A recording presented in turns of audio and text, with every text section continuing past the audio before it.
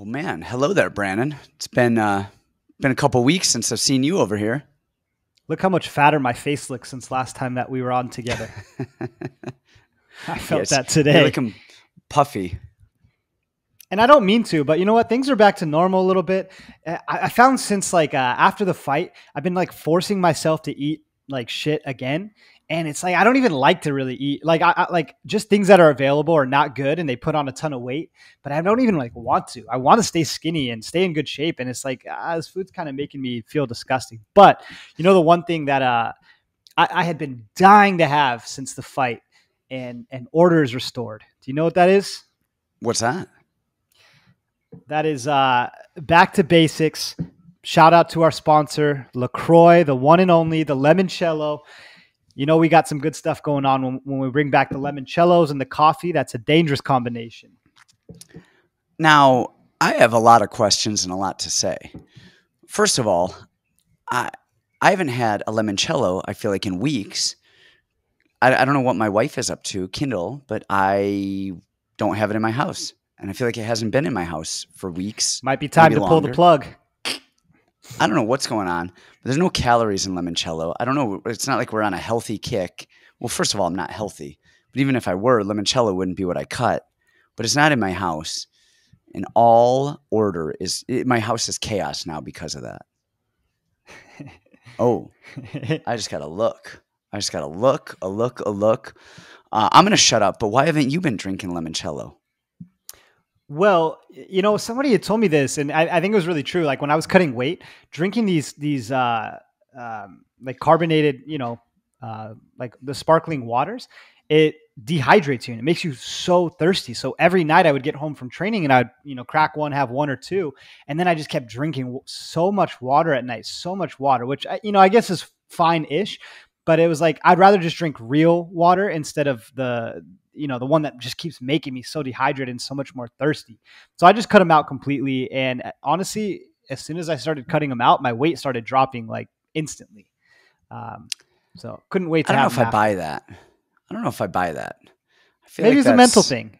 That's like the old wrestler's tale, like the lemon juice at night. But hey, if it works, it works. I feel like you got placeboed into your own placebo. That's okay. It saved me a ton of money. Not that LaCroix are expensive, guys. You should go buy them right now. Very affordable. Use our discount code. Yeah, so I was gone. I was in London. You were in Austria. Been world traveling, and now we're back here. Hey, bets and breakdowns paying nice. We got some bets and breakdowns paying nice. I sat in that business class seat. I got to lay down on the airplane. Now, one gripe, and I don't know how your flight to London was. So the first time I ever traveled overseas, I actually went to London. I was 16 years old. I saved up all of the money that I had to go compete in a white belt juvenile tournament in London. Let me repeat that again. A white belt juvenile tournament in London. There was nobody within 4 weight classes of me and one match at like 160 pounds. I was 120 at the time. White belt juvenile tournament in London. But the coolest part of the trip was going to Hodger Gracie's. I saw that you saw a lot of the cool stuff. Westminster Abbey, you saw like the churches and the museums, the bridge, the London Eye. That was like overwhelming for me at the time. It was so cool. But the highlight of my life was like my 65-year-old grandpa just sitting and talking to like legend of the sport, Hodger Gracie, about me. And Hodger like looked at me and said, hey, someday he'll be something, man. He really will. And, you know, seeing him all the time at like Worlds, and he always remembered me, this little tiny white belt. I loved London, except for the food. The food's horrible. The food is horrible. So, I mean, it's not the worst. It's just nothing has flavor. No, it is the worst. You can be honest. No, I've had worse. Like going other places, like there's a bunch of weird food in the world, and London is not the worst for me.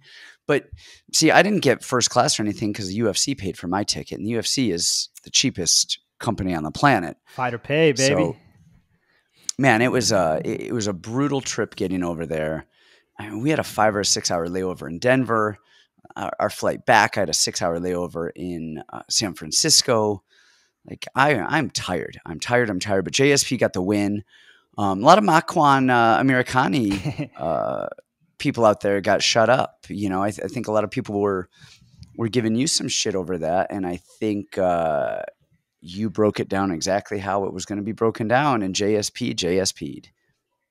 Well, the frustrating thing is like, okay, everybody sits down and they break down a fight. They're like, okay, well, Makwan is going to hit a anaconda in the first round. And then if not, he'll get tired. And people tell you what an idiot you are for picking JSP.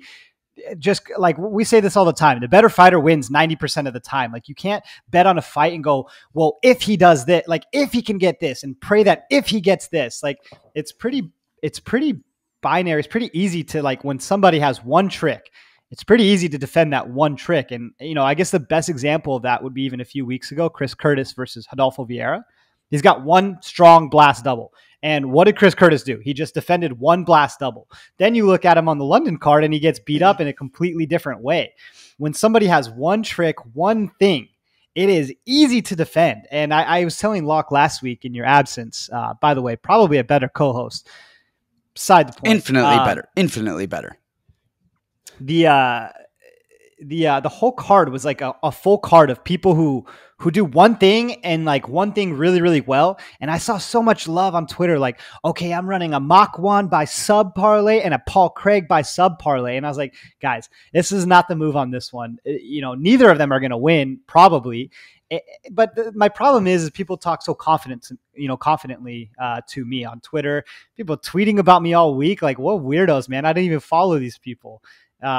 But I don't see a lot of money line tickets on Makwan, right? People will throw in like a first round sub, hey, cool. Like I respect that, that's my read on the fight too. He's either going to win by that or it's going to be JSP all day.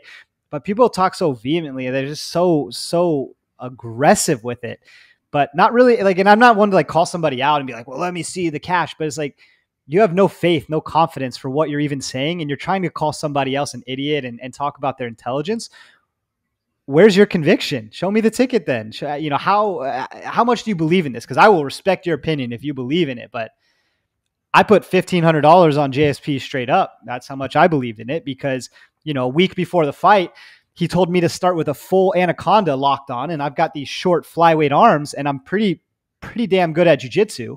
He let me start full on and I couldn't submit him to save my life. And, I've trained with you for years. I think you're one of the 2 guys on planet Earth that have anacondaed me in the last decade. Kamwela Kirk, who's got an amazing anaconda and a great squeeze. Like he's training with great guys. The read to me was pretty simple. You have a guy with cardio versus a guy with no cardio and one trick. Yeah. So we saw that a lot too. I mean, the Paul Craig one, that was my lock of the card. And I wasn't on the show with you and stuff, but I put stuff on the Patreon and on the Discord of just some picks and what I liked.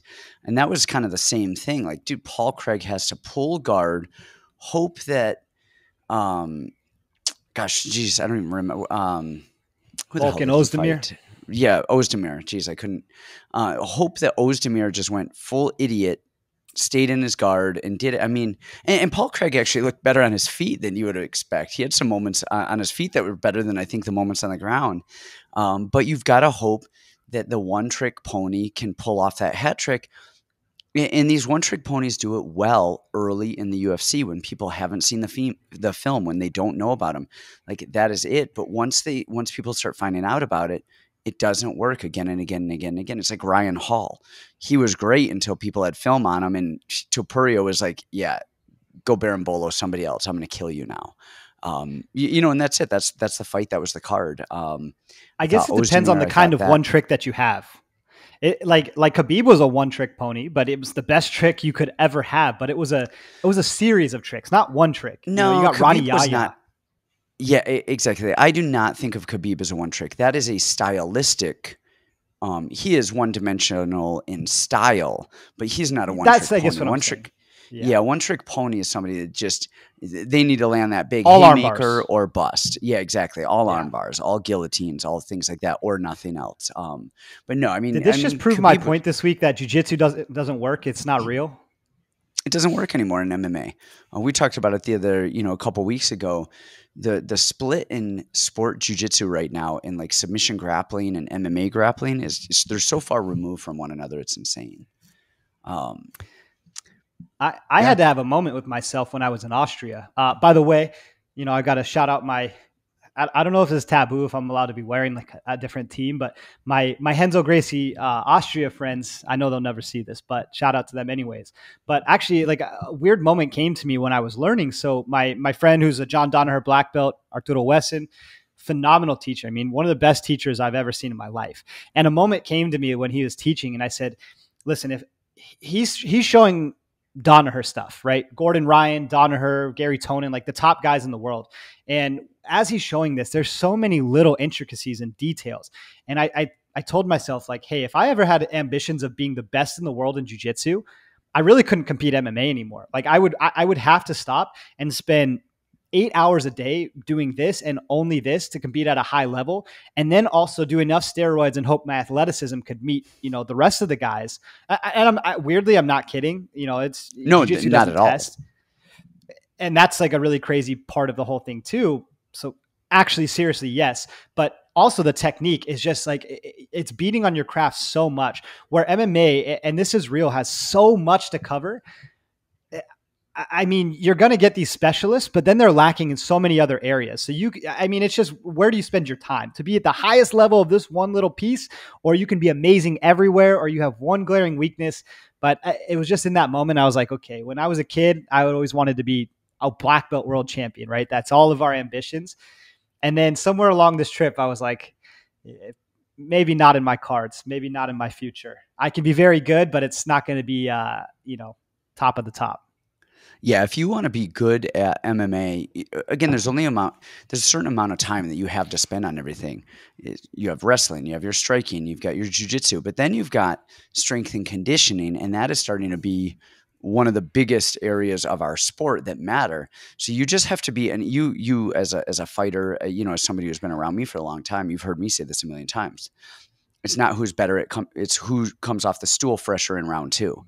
Like, that's it, man. You can be as good as there's a weird scale algorithm or something of sorts of skill to cardio. And if you're so much better than somebody, your cardio doesn't have to be quite as good. But if you're somewhat equal in skill level, maybe even just a little bit better, well, then you need to have way better cardio, because that it balances out. And man, give me somebody who's just tough and decent, but really good cardio over somebody who is phenomenal with questionable cardio skills.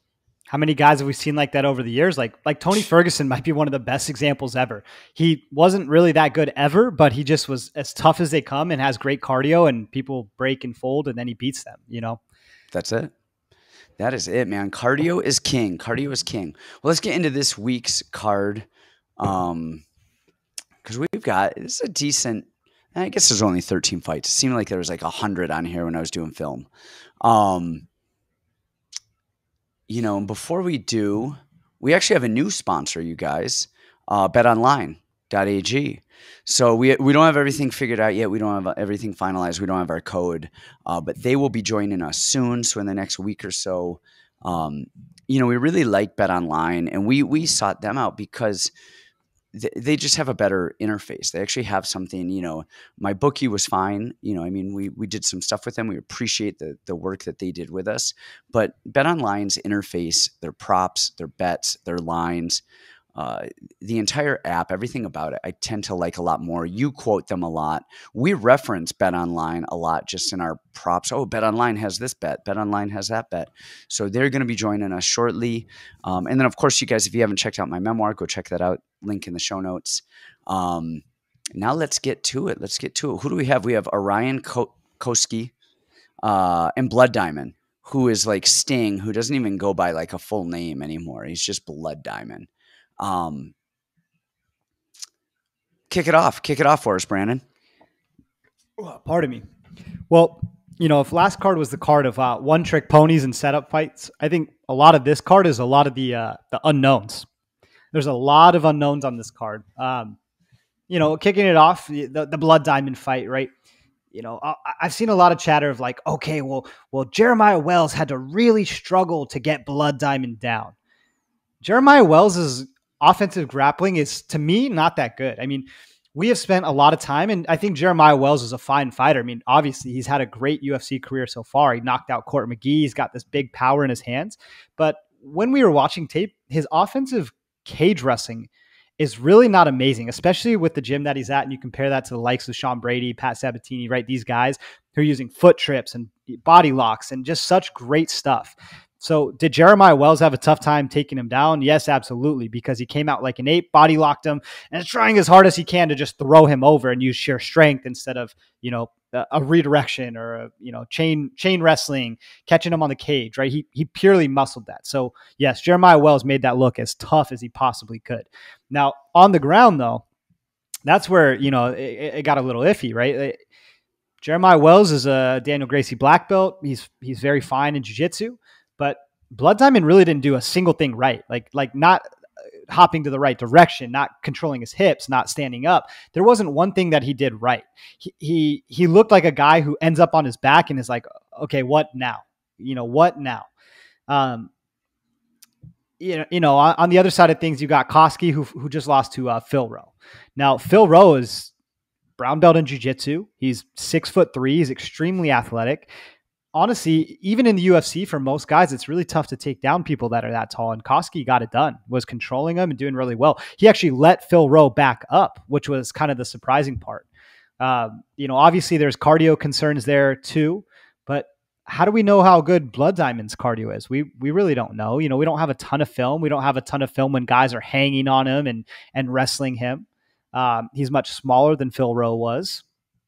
So, what could happen is Blood Diamond all of a sudden is D1 Blood Diamond and he defends every takedown and has this phenomenal kickboxing.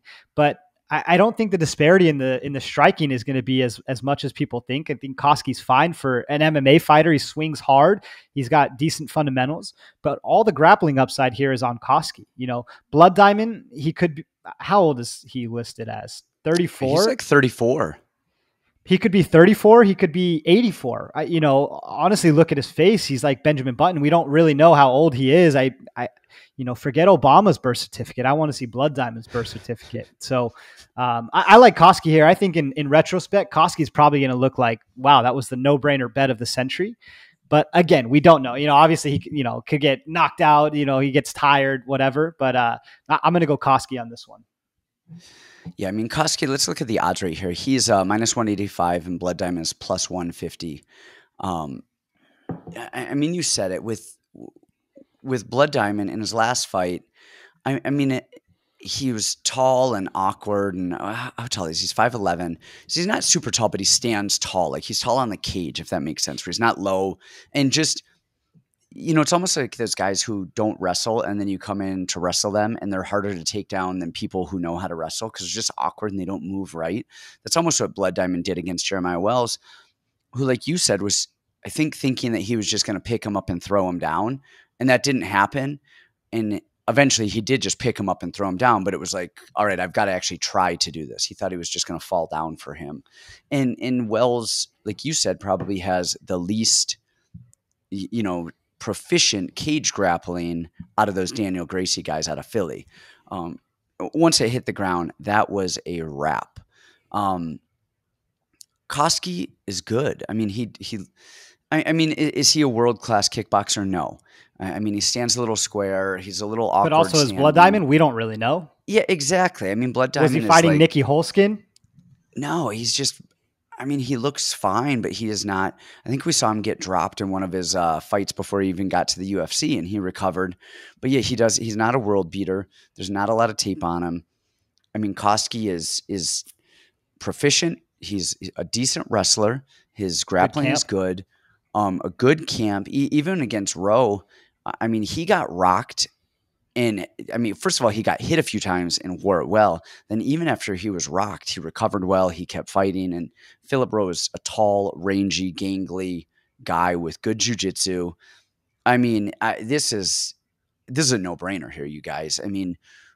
We can't bet on what we don't know. You can only bet on what you know. And we know that Cosce is proficient. We know he's got good cardio. We know he's ready to wrestle. We know he comes from a good camp. Blood Diamond comes from a good camp too. He just doesn't have enough experience, and he doesn't have enough experience in cage grappling.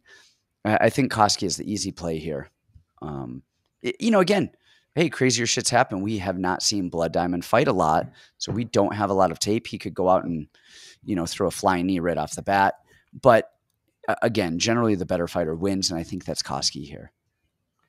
Was Blood Diamond a favor for Izzy just getting his boys in the UFC? I mean, I feel like we've seen that a few times. Because I think we saw him come in and we saw somebody else come in on the same card. I forget who it was, both of whom were now we saw that, and then I think we saw in a Contender series the same week that they fought somebody else show up. So yeah, I think this was the Izzy favor. All right. Next up, we got Negumereanu versus Ihor Potieria. Okay, so yeah, so Negumereanu is plus 110. Potieria is minus 130, and I mean, I will say more than this, but I really don't need to say more than this. Negumereanu opened up at like a plus 160 or something like that, and now he's already down to plus 110, and we still have 4 or 5 more days before the fight happens. I think that shows that people in the know have looked at Potieria and are like, oh, yeah, I'm not sold. He's got a 20-2 record, all right? He won on the Contender Series. Hey, he blitzed a very good, I think it was a left hand, right hand, and just blitzed his opponent, caught him off guard, whatever. Looked good. Before that, beat a guy 5-2 and a guy 11-5. Georgi Kubajashvili and Georgi Lubza, blah, blah. Go look at those fights. I mean, one of those guys is like my uncle off the couch who's like eating pasta and then is like, all right, I'm tough. I'm going to go fight. I mean, the Franco other one eating pasta? Yeah, right. Yeah. I mean, these guys, I don't know how they're 5-2 or 11-5. I mean, it's just unreal to me. And then you go down 0-2, 0-4, 0-3, 0-0, 1-9, 0-0, 0-0, 1-2. Now, Negumereanu's record before the UFC isn't too much better. But I mean, if you watch Potieria, like, I mean, he's tall, he's fast, and he will fight. Like, there's that. He'll get taken down with a stiff breeze. He got dropped in his last fight before the UFC, and then the guy just jumped in his guard and got triangled. I mean, I'm not huge on Negumereanu, all right? Negumereanu's chin up. He's square in his stance. His chin gets even higher as he punches. He kind of runs into stuff. He's clunky. He's awkward. But, man, he's an actual fighter. He has actual wins. He's got a chin on him for days. He's got cardio. He presses forward. I mean, Potieria can absolutely catch him early in the fight. Just, man, starch him, find some stuff, just catch his chin. He's a southpaw, but his hands, he reaches with his hands. He is not adept on the ground outside of like a basic armbar triangle. He's not defending shots. Honestly, outside of just being kind of tall and rangy and just fast, I mean, he is the Jordan Wright of Eastern Europe. I mean, he's going to go out there, he's going to blitz, and it's going to be a whirlwind of a first couple of minutes. And he could Jordan Wright some stuff. Jordan Wright has beaten some decent people who are way better than him just by blitzing them right off the bat. But if he can't win in that first initial blitz, man, I think Negumereanu is just tough and a solid play here. I think he's just going to be in his face. And Negumereanu could make it really easy by just taking it to one, clinching him, put him up against the fence, or taking it to the ground. I think if he takes it to the ground, he can easily beat him up, bully him, and go. I like Negumereanu here. I think the dog play is good. I wouldn't be surprised to see Negumereanu a slight favorite come fight time. Yeah, I've already taken a big position in Negumereanu because I saw the same thing that you did. I remember it wasn't so. First of all, see this nose? That's a Eastern Bloc sniffer. I can find the good ones and I can find the bad ones. And I joke about this, but I'm also being, kind of serious. Like, last year on the Bellator card when, Benson was fighting the Russian and Bader was fighting the Russian, and there was that other Russian on the card, right? 2 out of the 3 Russians lost. And I said, yeah, the 2 out of the 3 are going to lose, right? Last weekend, the guy, Magomed, one of the Magomeds that fought, one of the local Portland guys that said, no, this guy, he's for real.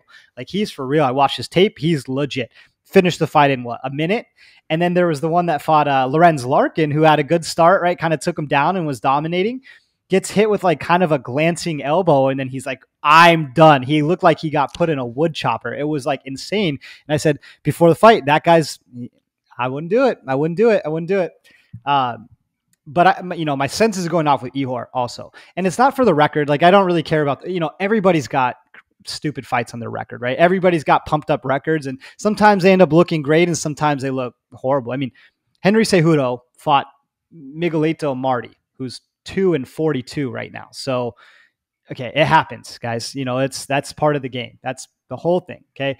But I'm seeing the same thing that you are with Ihor. He's got a good, a decent, first blitz, but any Eastern Bloc, Ukraine, Russia, that wins by a triangle choke or a knee bar off their back. Come on, guys. Come on. Do you think Khabib's getting put on his back and throwing up arm bars, triangles? It's not happening, right? I really like Negumereanu. I think he's got a good chin. And I mean, how could you not love him as a dog, right? He never stops pressing forward. He made a fight close with 6'4" Kennedy and Njoku, who is pretty decent. I mean, he's got really long range. He's just tough to get inside. And really tiny Negumereanu made that fight really, really close, really, really competitive. Now, you can argue if he won the fight. At the end of the day, he's got the W on his record. He's got decent takedown defense. I think he does a lot of things well. He's at Extreme Couture. I really like Nick here. Outside again of a first round blitz, I don't see a way that he loses, because even in that Georgie fight, right? So Ihor Potier's one fight before Contender Series, that Georgie Kubajashvili is 5-8 now, right? His record is 5-8 now. He's lost every fight since the Ihor fight. Ihor's looking tired, man. He's looking exhausted. He looked like he was ready to give up. Now you have a guy who's real, who trains with real people and has real wins in the UFC. I mean, Nick beat Alexa Kamer, when his first fight in the UFC. Alexa's a good boxer and does a lot of things well as a young, hot prospect, and he knocked him off. Now he's going to lose to Ihor Potieria, who's not a great wrestler, has okay hands, and has about a round of fight in him. To me, this is an easy one. I think don't overthink this one. I like Nick Negumereanu here. Yeah, the only thing I want to say to add on to this is not only is Ihor not a great wrestler, he's a bad wrestler. Like, people are taking him down with the worst, every once in a while I help out with a kids class wrestling, over at the gym. And when I see kids lift a leg up and kind of twirl around and fall down on top of each other, that's the double leg that Ihor got taken down with 2 fights ago. If Negumereanu sneezes and falls over, he's going to take Ihor down. Not that I think he necessarily will do that, but I think he could do that. He's probably just going to run forward, chin up, and swinging hard, which is always the liability. Exactly. But I still like him here. He's a fun fighter to watch. I love him. 100%. All right, next up we've got Ji Young Kim. She's 9-5 against Joselyne Edwards, who's 11-4. And this is an interesting one. I'll let you kick this off in a second, but they have it listed at 135. Oh, they switched it. So initially they had it when I was looking at 125, and I was shocked because Edwards just fought recently up at 145. And I saw that it was at 125. I was like, man, that has got to be a mistake. And Tapology has since adjusted it to 135. Who do you got here on this ladies competition? My self-deprecation is going too far, and it's mixing hard with my ego. I think last week on the show I said, I'm pretty good better. I know what the hell I'm talking about, but fade every single one of my women's MMA picks. And I got people messaging me like, yeah, dude, you killed it. You're doing so good. You're awesome. But man, you suck at picking women's MMA. And then my ego takes over. I was like, what the fuck you say? Like, what the fuck? So now I'm in this weird thing. Like, do I pick the opposite of the one that I think is going to win, so people fade me and make money according to what I think? And then either way I can say no, you should have faded me. I follow this guy, Ben the Better, on Twitter and Patreon and stuff like that. And he's kind of going through the same thing where the whole concept was you're supposed to fade everything that he plays and you make a ton of money. But then he was like, okay, well, I'm purposely choosing the opposite side so people will fade it, which just means it's my real plays, and then started losing. And then he was kind of in this middle zone where he was putting stuff down, and if it lost, he was like, yeah, you should have faded the play. And then if it won, he was like, don't fade me anymore. Like, I'm good now. I'm putting my real stuff. So maybe me with women's MMA, that's a great plan. I'm just going to choose one. And if it wins, guys, I know what the hell I'm talking about. Don't doubt me. If it loses, you should have faded me, man. I told you guys that shows ago. That being said, okay, I know where everybody's going with this one. This is everyone's dog shot, right? Everyone's going to go with Jeon Kim here. I've had a long, hard road with Jeon Kim. I give her a shot every single fight against Meatball Molly, against Priscilla Cachoeira. I give her a shot every single fight, and every single time I'm let down. And weirdly, I don't think that's going to change here. I think it's going to be the exact same thing. I think everybody's pretty sour on Joselyne Edwards from some of her recent performances. But here's the thing in this fight. You're getting a girl who literally has attempted 0 takedowns in the UFC, has never shown any grappling prowess ever. I mean, there was a little exchange, I think, in the Molly McCann fight, but she lost every exchange on that one, right? If she has it her way, she's not going to shoot. She's not going to go takedowns, right? She's going to circle with her back foot on the cage, and she's going to time these really slow, really wide punches. They can be sometimes laser sharp, but they're really slow. And she's got her chin up constantly. I mean, I have never seen somebody get smashed in the face so hard as Jeon Kim and stick around. It's really insane to me. So the way that I look at this fight, I mean, you just have two people that are going to stand up. I think Joselyne Edwards uses her front kicks really well, right? Just as a volume filler, a space filler. She's got kind of more explosive punches, like round, explosive. They just look better for the judges. I don't love this fight. I don't love betting on this fight because I could look like an idiot. Everyone else could look like an idiot for taking the underdog here and, plus money, all this stuff, whatever. I just think this is a tailor-made fight for Joselyne Edwards in a weird way, is getting someone who won't grapple with her. And I think she's got better volume, just better punches in general. So I'm going to go Joselyne Edwards here. I hate to agree with you on this because I was really hard on Joselyne Edwards in her Ramona fight. I mean, I thought Pascual was going to win that fight because I just am not big on Joselyne Edwards. I really have never been. In this fight, I think she's just going to out physical. What is it, Kim? Like, I don't even know. Kim Young. I never know what's the first and the last name with some of these Asian fighters. We need Haley on a guest spot on this thing. Oh my gosh, we do need Haley, who only has one name, so that'd make it super easy. But anyway, you said it. I think she's a range. She's not going to get taken down. She's not going to get out wrestled. She's not going to be out. Even if it ends up into a clinch situation on the cage, I think Joselyne Edwards is going to win that just off of physicality. And I think she's a little bit faster. She's a little bit more athletic, and she uses that front kick and, has a little bit better volume.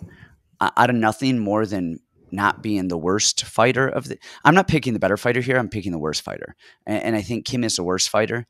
And I think Joselyne Edwards is a margin above her. And I think it's going to be a kind of a lackluster decision win for Edwards. Can I say this too? Last week, I really loved a ton of the spots on the card. This week, I can just be real with myself and just say, like, I don't love a lot of spots on this card. There's like one or two, and they're the most expensive ones on the card. Like, I don't really think this is a great card. Really, I think a lot of the equity in this week is in LFA, CFFC, not in UFC because of fights like this. Yeah. 100%. Last week, man, I was in England, so I missed out on the betting, and that was the best card to ever bet in the history of all of UFC. Like, you kind of knew all of it. Man, that was such a good card.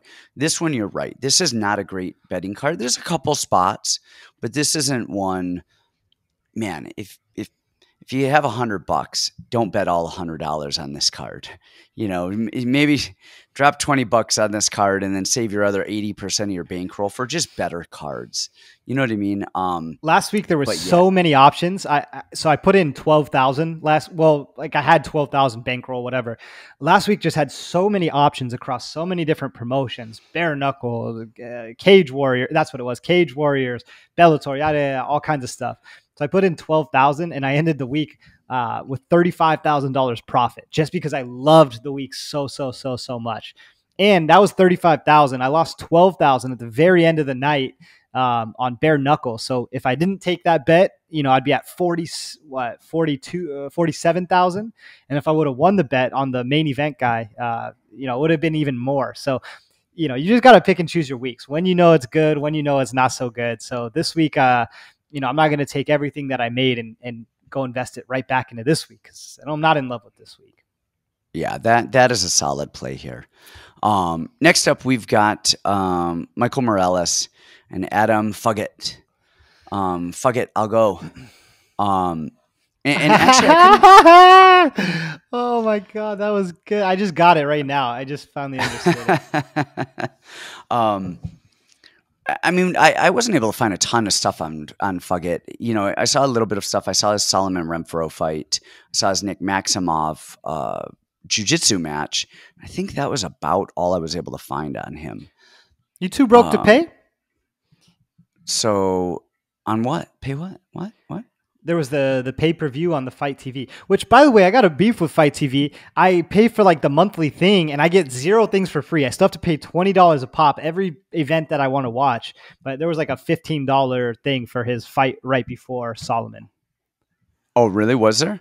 I didn't it's like a pay to was watch. That Devin Brock? Yes. Okay. I didn't even know where to find that. You didn't miss much. Anyway. You didn't miss much. Yeah. So, actually, watching his fight with Solomon and he won, that was just a weird. Solomon Renfro just stood there and just got punched, and then he stood there, and then he got kicked, and then he stood there, and then he got kicked, and he stood there, and he got punched until he was like knocked out. Like, what the hell was that? Like, that was super weird. Actually, I was, so I'm watching Fugitt, and I'm like, this is a guy really awkward, long, gangly, like weird stance, southpaw, like just looks weird. So I'm like, okay, so he got that win, he got the Solomon Renfro win, and then I see him against Nick Maximov, who I expect him to just get obliterated, and he actually didn't look bad. He knew what he was doing against Maximov. Maximov caught him in the guillotine, but he was defending the legs, he was defending stuff. Maximov looked okay. Fugitt looked okay against Maximov, so it wasn't, anything crazy. On the other side, we have Michael Morales, who they have him listed as like an Ecuadorian wrestling champion, but that's like saying you're a Special Olympics runner. I mean, it doesn't really mean you're ready to take on Usain Bolt. And then we saw in one of his fights, gosh, I even forget who it was, who just body locked him, threw him right to the ground. Trevin Giles, the last fight. Trevin Giles. Yeah, that's right. It was Trevin Giles. Just threw him down and he got back up. He did fine, whatever. And I think his wrestling is probably better than that. Probably threw him more off guard than anything. But I like Morales, man. He's another guy with a questionable record coming up. He's 13-0. A beautiful freaking jab. I mean, he has a solid jab. His chin's a little high. He gets hit a little bit. But at 22, and again, against Giles, he was just kind of standing there. I think that was his first UFC fight. And he kind of looked a little adrenaline out during the headlights. I think it was a big moment for him. And it took him a while to start fighting. But man, once he started fighting, he is fast. He is dynamic. I love his jab. I think he's just getting better and better and better. I don't like that he's at Entrum Gym just because I think he needs to work more on his striking, and they're definitely a grappling gym. He needs to get away from Tijuana. He needs to cross the border. Come over to the States. You should go to Fight Ready. To fight. That's it. Come over to Fight Ready. We're there. I'm in. We'll take you. I like Morales here. I think his price tag's probably a little insane, just because we haven't seen a lot on Fugitt. But Morales is minus 650 here. Fugitt is plus 430. I think maybe I got to look at the props and stuff that doesn't go the distance is maybe something I'll look at here. But Morales has been chinned a little bit. I like him here. I think he's a solid fighter. I don't know that there's any value at minus 650 outside of a decent prop if I find one. Man, I think minus 600 is value, to be honest.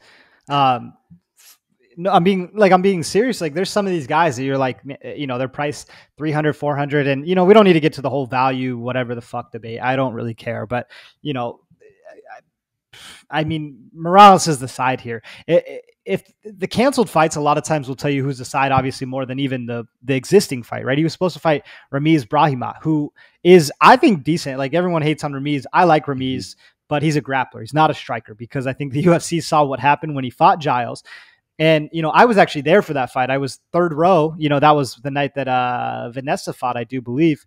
So I was third row after the fight. Man, I'm watching that fight. Like, shit, man, he got chinned hard by Giles, who's, an undersized, he was just a small guy. He got chinned hard. And, I thought to myself, like, man, Morales was really lucky that he kind of caught that fluky, weird, like, uppercut that rocked Giles and then ended up putting him away. Because I'm thinking, man, if he doesn't, I'm just worried about him. I'm worried about him because you're right. His striking, it needs a lot of work.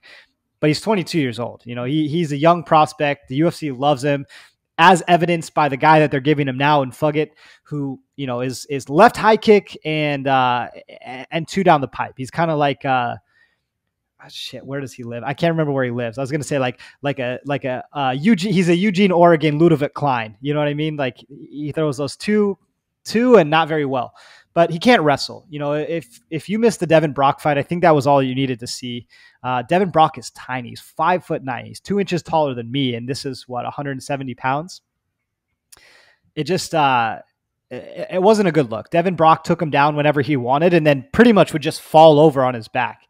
So, after that, I'm like, Morales is a big, strong wrestler. He was tossing around the Russian, who I thought was actually pretty good, and I tried to fade him against the Russian. Yeah.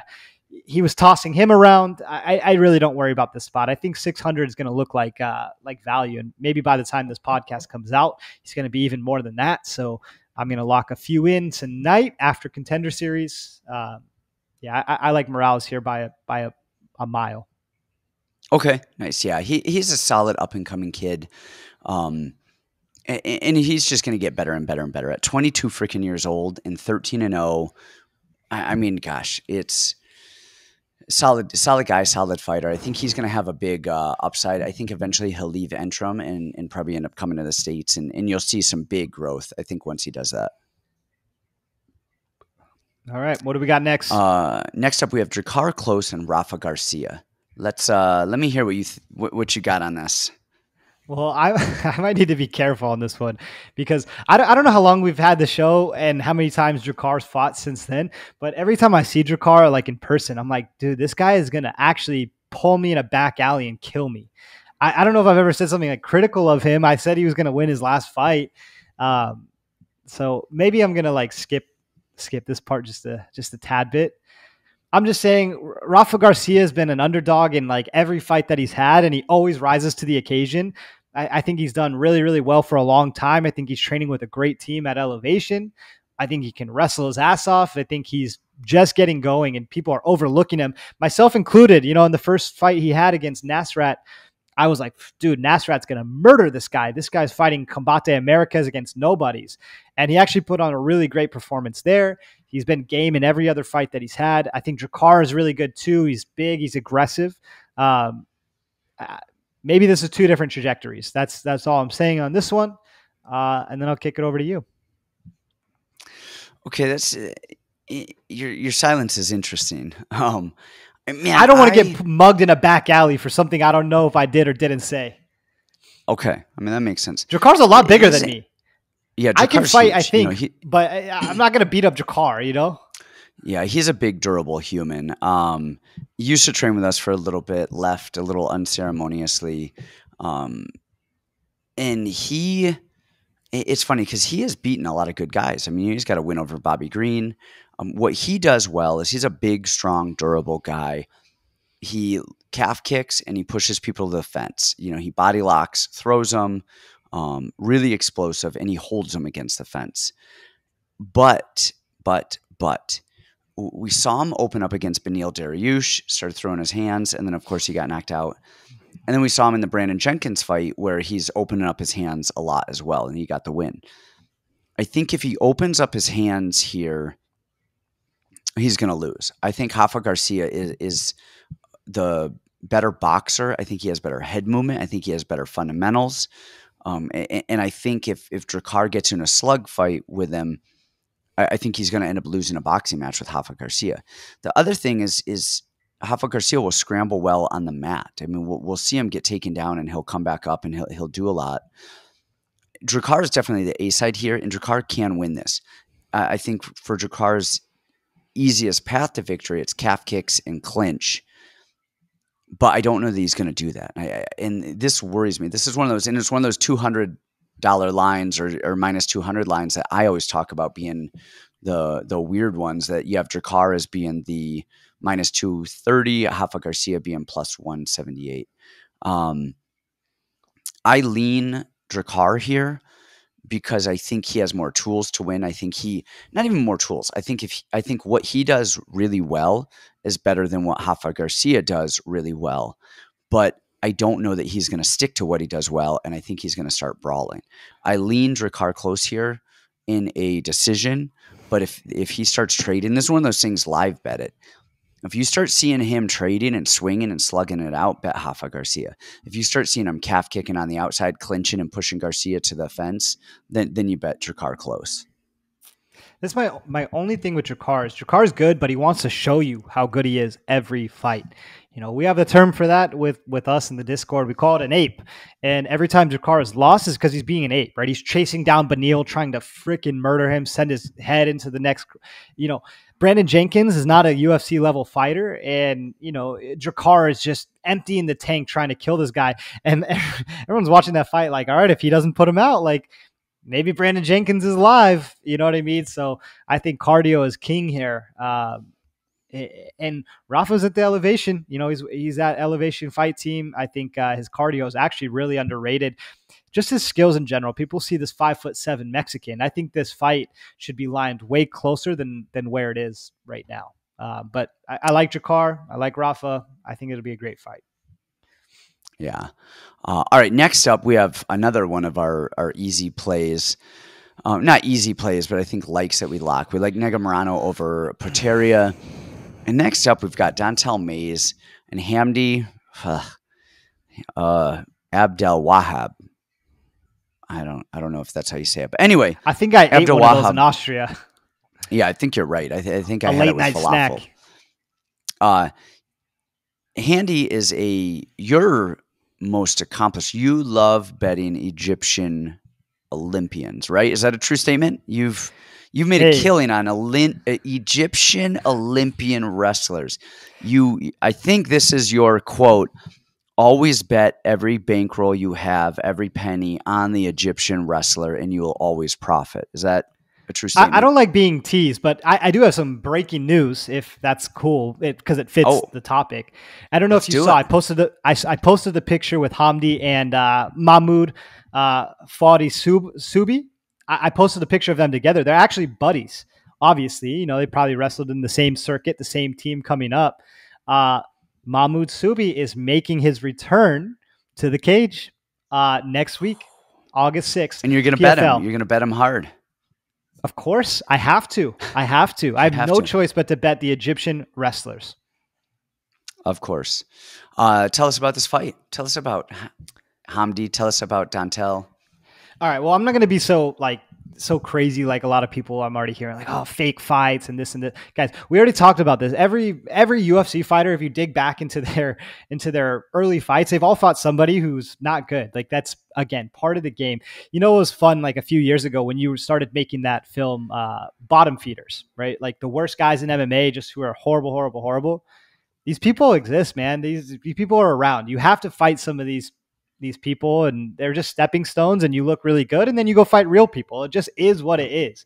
They're part of the sport. I don't mean to interrupt you, but they're part of the sport. You've got to do it because you're not fighting your opponent your first 3, 4, 5, 10 fights. You're fighting yourself. You're fighting the nerves. You're fighting the crowd. You're trying to get comfortable. As anybody who has ever competed in anything should know, in the gym and training, you look great. All right. But now you have to do that in front of hundreds or thousands or millions of people. And that is a different freaking story. When things matter, everything changes. And you're 100% right. You need these guys. Without those bottom feeders, without those guys who are the 0-4s, you would never see the Mayweathers, the Canelos, the John Joneses, because you need those guys to get beat up by the good guys so the good guys can get comfortable beating other people up. Well, okay, here's a great example for this. Okay. In Cage Warriors, they have this really, really good kid. His name's Kaolin Lauren. I don't know how to really say his name. Okay. His first opponent was 0-31. His second opponent, 0-39. Third opponent, 3-5, 0-0, and then 1-0. Okay. His last fight, he fought a guy who was 5-0, another big prospect. Okay. I'm looking at these fights, and everyone's like, "Oh, he's a fraud. He's a fraud. He's a fraud. He's only fought guys who are 0-39. Like that is like as bad as you can possibly get." But if you actually watch the fights and you actually watch the film, he's actually really, really good, and he destroyed that guy. He looked world class. He looked like he could go to the UFC and fight tomorrow. I mean, so guys, I'm not going to harp on this Matthew Strickland fight because there's way better film of Hamdy out there. So for example, we fought Greg Velasco in CFFC. That is a great piece of film because Greg Velasco is a D1 wrestler, not a great D1 wrestler at that, but he's a D1 wrestler. He's a tough guy. CFFC loves him. Okay. Split decision. So we got to see a little bit on both sides. Now what Hamdy does well, he swings bombs, right? He's got very short arms. He's a very short guy. He swings bombs. Now, they're not technical at all, but I'm sure if they hit, they hurt because Velasco was getting tagged and running away and noticeably damaged and noticeably hurt. Pretty much everybody else he's put away, right? He's got a first-round stoppage, all his other fights first round, and then Dustin Clements injured his leg. I remember not being super impressed in that fight. He's just short. He gasses himself a little bit by swinging so freaking hard. He just doesn't understand how to fight yet. I don't believe the Egyptian wrestler thing pretty much at all. Not that he's not an Egyptian Olympic wrestler, but in MMA, it's just so different, right? On the other side of things, you look at Don'Tale Mayes. Now, Don'Tale Mayes has lost a few fights. He's 2-2 in the UFC. He's part of the Jackson Wink boys, right? You got Christian Edwards, you got Davion Franklin, you got a lot of guys down there, and say what you want about Davion, but they're athletic, they're big, they're strong, and they can all wrestle. I love that. If you really look at Don'Tale at heavyweight, we've talked about this forever. Athleticism goes a very long way.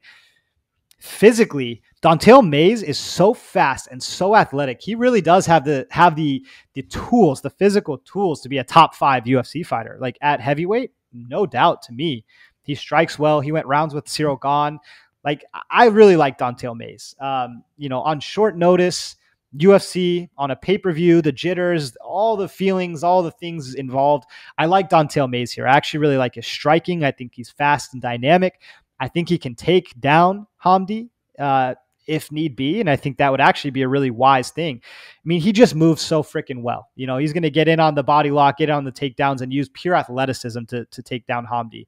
I like Don'Tale Mayes. I have a pretty large wager here, and I got it in decently early, so I'm looking for a good hedge spot when people start hearing, oh, fake fights. They're not fake fights. They're real fights. They actually happen. Just because it happened on a 40-year-old that looks like a pear, that's beside the point. The fights actually happen, but run with whatever narrative. It's going to give me a good hedge out spot for some free money. I like it. Don'Tale is athletic. He's getting better. You see him talking about cardio too. He said, well, early in my career, cardio was an issue, and now he started to really push on cardio and started really like focusing and training to be a fighter. And he's got a wonderful jab. Like you said, he is athletic. He is fast. And you do not see a lot of really fast heavyweights. Well, Don'Tale Mayes is a fast freaking heavyweight. On the other side of that, Hamdy is not – he's a powerful guy. He's a big, strong, powerful guy.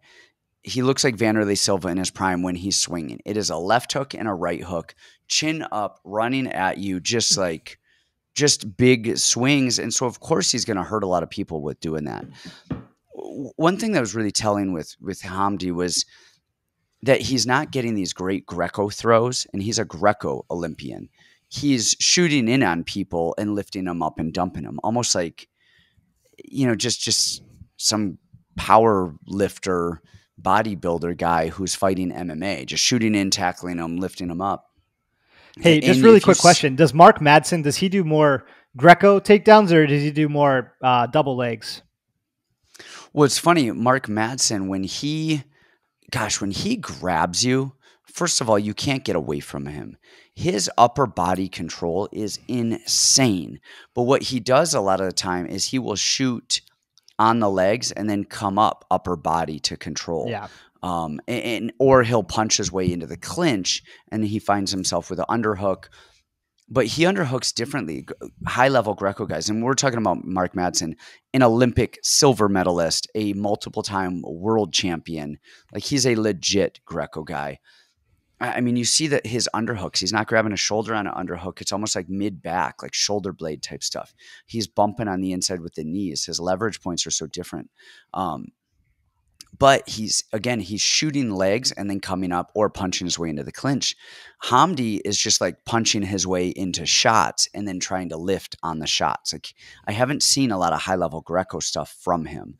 And then I think, like you said it, the nerves, the adrenaline, the crowd.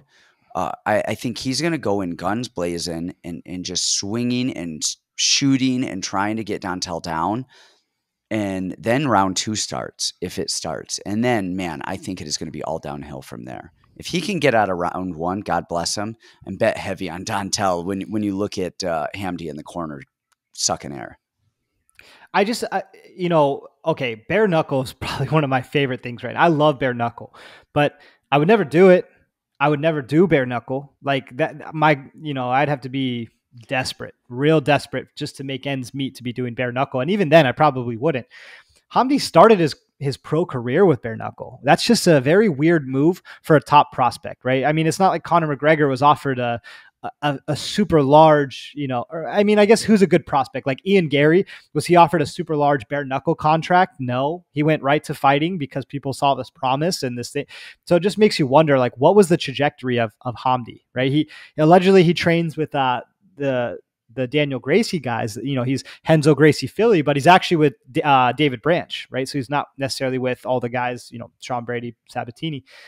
But how did he get linked up with Masvidal, and he's fighting in the bare knuckle league? That's just a weird transition for a guy who's a blue chip prospect, if he is a blue chip prospect, right? An Olympian.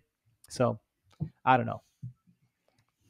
Yeah, I don't know. I like Dontel here. I think he's solid, and I think we're going to see a lot more out of Dontel in the future. I think he's getting better, and I think we're going to start to see him fighting much better people, doing much better just as a whole. He's supposed to fight Justin Tafa. Tafa pulled out, and that's why we're getting Hamdy on this. All right, what do we got next? Drew Dober. Next up, we've Rafael got Drew Alves.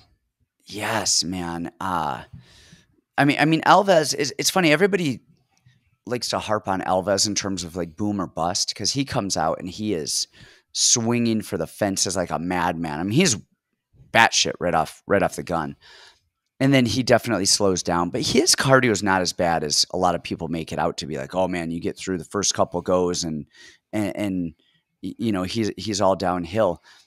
I'm pulling up his record now. He's actually really tough still. He's 20-10. Dober's 24-11. But Rafael Alves is 31. He's not a huge guy. He's 5'8", but so is Dober. He's got that guillotine over Diakasi. And that was impressive because he actually hit him with that knee. I think it was a knee, rocked him and then choked him out. And then his fight with that, I mean, he's got a decision loss against Demir Ismagulov, who we have seen is, gosh, he is one of the best in the business right now. God, he's just good everywhere. But you should know what you're getting with Rafael Alves. And he comes out right out of the gate, but he actually measures, he kind of almost knows like, he's all blitz and then he does nothing. Almost kind of reminds me of like Hector Lombard or Yoel Romero, just swinging for the fences and then they know not to do a lot and move and be slow and recover and then swing for the fences and recover. And I mean, Alves, his striking is decent. He's not bad. He does too many dumb spinning, jumping shit, But other than that, I mean, his kicks are good. He's decent. He is very serviceable. His wrestling is pretty weak, but man, he's got a guillotine for days. And if you give him your neck, he is going to take the guillotine. And then on the other side of that, we have Drew Dober, who is fucking good, man. Drew Dober is good.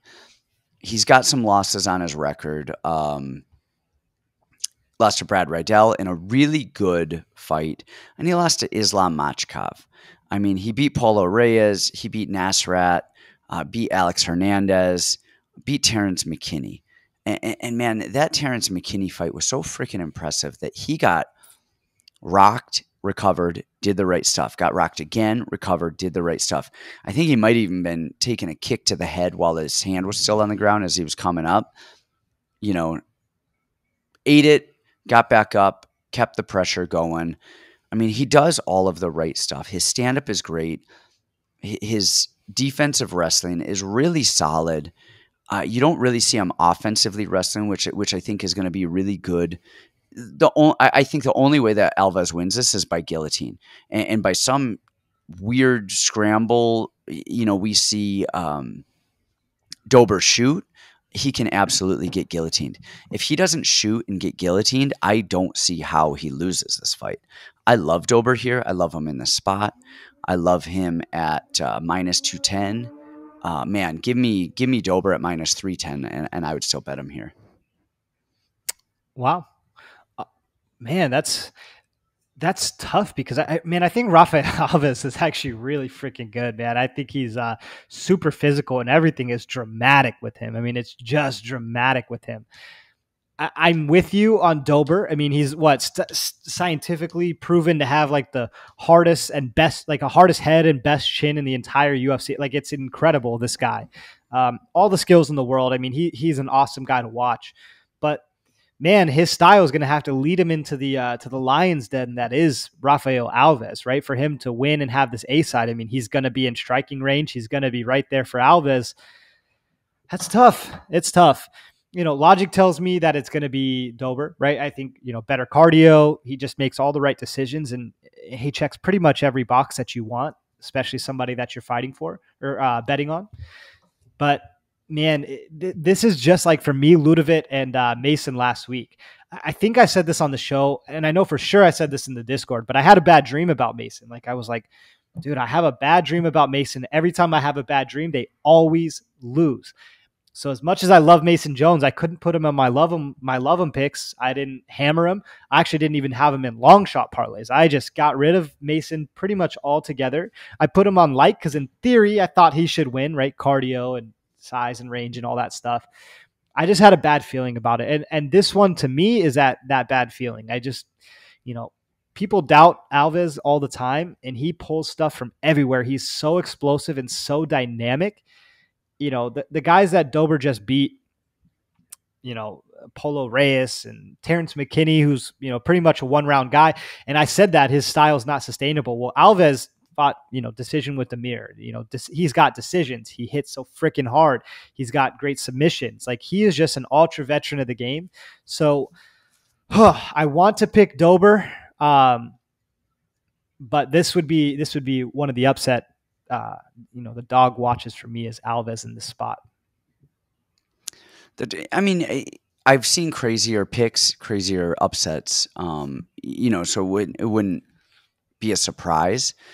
I don't think without a guillotine that he can beat Dober. I think Dober is just too clean standing. I think he's physical. I think his wrestling is good. I think all of his fundamentals are good. You know, I think he trains with a good team. I think that it's what we're saying about Makwan. It's what we were saying about guys last week on the card, Paul Craig. They have to do something. They have to get that one thing. Yes. You know, and Alves has got to get that guillotine. And you want to know what's really impressive to me is that Dober got out of the Makhachev armbar. I mean, he defended that. I mean, Makhachev had an armbar. He wiggled, he moved, he turned, he did the right stuff. It's not like he got in a round 2 with it. And it's not like he just got taken down and was just a fish on his back. Like, had no idea what to do. He knows what he's doing. I'm not doubting that. You got to stand there and trade with a guy that's as dynamic as Alves. I mean, that's just a tough ask anytime. I disagree with that. I think Alves has got to stand and trade with a guy as dynamic and as good as Drew Dober. And I think Drew Dober is just so much better on a technical level than Alves. That I think Alves is going to be the one who, you know, it's almost like Demir. Demir was so clean that Alves had to do stuff and had to shoot and had to, like, kind of get wild because again, I think that's how he's going to have to win. The But difference Samir is can Drew play Dober, power forward in the NBA. He's huge, and Drew Dober is the same height as him. Yeah, but Drew Dober comes to play, and Drew Dober is going to be swinging for the fences and blasting leg kicks, whereas Demir is like, I'm going to outpoint you 20-0. Isn't that when people get knocked out, though, is when they're trying to kill people? I mean, i.e. John Dodson and Nathaniel Wood, right? He went to go put it on him and then got put out, right? That's when they get knocked out. That's how it is with everything. I mean, you got to risk it to get it. If you're playing for points, you're not going to knock people out. It's risk reward. I mean, that's it. Do you think Dober can finish him? Absolutely. Yeah, I think so. So do you think fight doesn't go would be a good spot here? I don't know, and the only reason I say I don't know is both these guys are actually pretty durable. Yeah. So I think he can put him out. I think he can hurt him. I don't know if he will, because again, I think if the fight is finished, I think it's Alves gets a guillotine. You know what would be a really good bet here? Dober decision with a finish is no bet. That I think covers all your bases. I think that's it. I think that's a solid bet. I think that's a solid bet here. I like Dober. I really do, man. I like Dober. And again, if you look at who he's lost to, he lost to Brad Riddell, top 5 in the division, Brad Riddell, and Islam Makhachev, who's fighting for the title. And he's lost to Benny Dariush. And actually, that was a bad fight IQ moment for him. He was beating Beneil's ass, and then he took Beneil down and got submitted. Like, that was bad fight IQ. It broke my heart. And I love Benny. Oh, right. I don't think we're going to see that again. And I think we've got a really solid I think Drew Dober was a little sloppy in his early UFC tenure. Sean Spencer, Nick Hine, Efren Escudero, he lost to all of those guys. He beat Jamie Varner by rear naked choke. And then he started just getting better. He beat Holtzman, he beat Jason Gonzalez, he beat Josh Berkman, Frank Camacho, John Tuck. And then Nasrat, and then Alex Hernandez. I mean, Alex Hernandez is a very fast and dynamic athletic guy. And Drew Dober, it was a walk. Dober's got the goods. I'm not doubting anything with Dober. He's got the goods. He really is that good. Just a weird feeling, and everybody can dismiss it if they want to. I like Dober. That will be my pick technically because I think he is better, but just worries me. I don't know. All right, man. I get that. I get that because Rafael is definitely one of those guys who is dangerous and who can hurt somebody. And next up, we got Alex Morono and Matt Semelsberger. What are the odds here? Because I'm assuming it's probably something similar to what we had before. Semelsberger is -170. Morono is +140. What do you got? What do you got? Oh, that's actually really interesting. I actually thought it would be the opposite. Every time Morono fights, he's always got so much love towards him. Everybody loves Morono. It's really, and he's an ultra veteran. He's been around a long time. I think this is going to be the fight that I was hoping that the Mickey Gall fight would be. I think Semelsberger is game. I hope he's going to be in his face. I hope he's going to hit hard, stay right there, and have the cardio to last. Hopefully the counter wrestling to last. Not that Morono's got great wrestling to begin with, or great striking. I don't want to spend too much time on this one. I didn't get to study this one as much as I would like, and I probably will have to dive a little bit deeper this week. I think I like Semelsberger here. I think this is going to end up being a really good spot. I think the younger, faster, just kind of up and coming guy versus like the more guy, the guy who's more of a coach and wants to teach some stuff and show some stuff is a little loopy and wide and unathletic. I like Semelsberger here. I'm with you 1,000%. Semelsberger's defensive wrestling is not phenomenal, but you said it, Alex Morono's offensive wrestling is not phenomenal. And Semelsberger will, we saw it in one of his last fights, I think it was CFFC, where he got taken down and he got held on the ground for, a little bit the rest of the round. But then after that, man, he got taken down and was scrambling and wiggling and going and would not do it. I think that was Big Zulk, who was actually a really good wrestler. Yes. Yeah, no, it was. Semelsberger's striking is really, really solid. He has a 1-2 right down the middle, and his straight is just unbelievable. He has good body work. his hands are high. He brings his hands back up to his face. We saw it with the Chaos Williams fight. I think he was tentative because Chaos Williams' power. And then the other thing that Chaos Williams did was, man, Williams was firing off 3, 4, 5 punch combos in a row. And Semelsberger had to keep a high guard, and it was really hard for him to get offense. But he did land some good shots, and he did have a lot of good work in that fight. Morono is so square with his stance. He's so wide with that left hand. His check hook is so clunky and telling. But what he does do is when he throws, man, that dude throws with power. He throws to hurt. And he throws these weird, awkward punches where it'll kind of find him in these little moments that it's not a punch. It's not, is it a cross or an uppercut? Or I don't know. It's just like he's throwing a weird, awkward angle punch up there because he's down to fight. Again, good cardio. I think Morono's only path to victory is to be able to like grind Semelsberger out in either push him against the fence or drag the takedowns. I don't see him doing that or trying to do that. I see him trying to strike, and I see him getting absolutely picked apart standing for his efforts. All right, so it's finally time. Sorry, Mickey Gall. Yeah. All right.